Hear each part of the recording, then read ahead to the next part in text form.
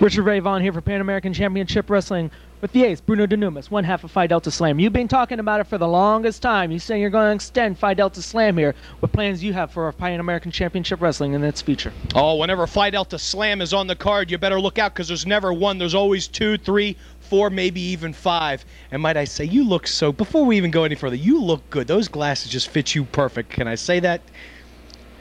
Phi Delta Slam, donning the intellectual look.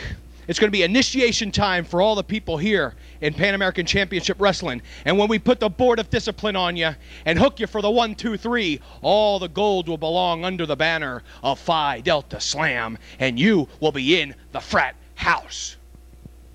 The ace, Bruno Denumis, with some strong comments for the rest of Pan American Championship Wrestling.